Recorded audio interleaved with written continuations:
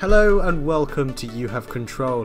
In today's video we are going to be looking at the differences between QNH, QFE and flight level.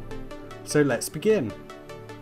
QNH stands for Query of Nautical Height. It also can stand for Query of NEWLINS Harbour and a few other things. This is a pressure setting which we will input into the Kollsman window on the altimeter to give us our altitude above mean sea level. This is mostly used when going away from an airfield and doing a navigational flight.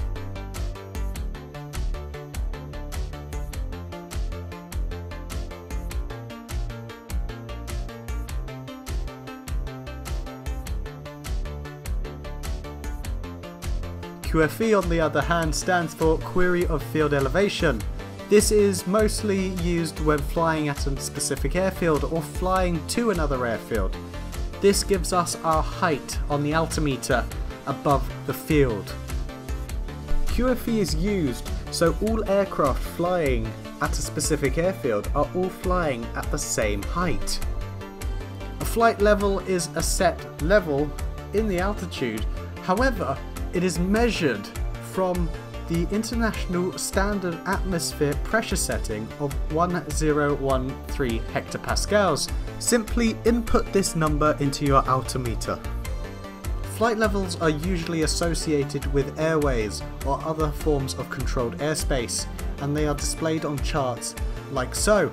If we look at this area of controlled airspace above Chichester Goodwood, we can see that there is a CTA from 5,500 feet all the way up until flight level 65. As I mentioned earlier, a flight level is measured off of the pressure setting 1013.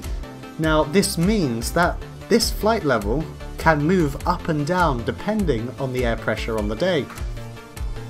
If the QNH on a given day is lower than 1013, then this means that the flight level will actually drop and become lower. However, the opposite will happen if the air pressure increases. So make sure to keep that in mind when planning for a cross-country flight. Thank you very much for watching this video.